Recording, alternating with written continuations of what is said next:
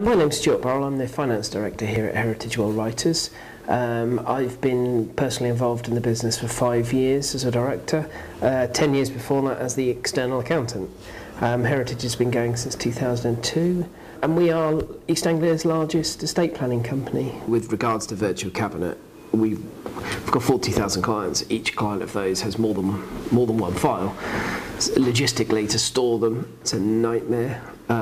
So we were left with the choice of moving to larger premises, but then we would just be using real estate to store. We have in the past toyed with storing things off-site at secure storage facilities, but it's not ideal if a client wants their information. They don't want to have to wait 2 days for us to get it and get back to them. I find it helps me personally with remote working. The flexibility, because I spend a lot of time out of the office, so the flexibility to be able to work from home or work on the road.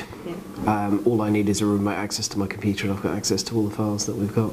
It's as user-friendly and as straightforward as you can get, and everyone here understood that. Our probate department were the first to take it on board, and they loved it.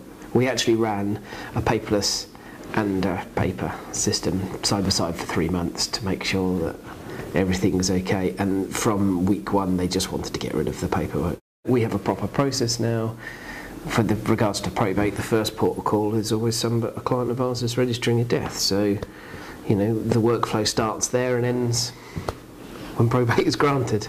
We have our trust department, and this actually includes the solicitors practice we have as well. So we find that because they do the regulation side of the work on that. So for us, previously to make it an arm's length transaction, we would actually formally have to, post it out, and so there was proof that it had been sent and that it would be date stamped in. Whereas now we have the audit trail through Virtual Cabinet.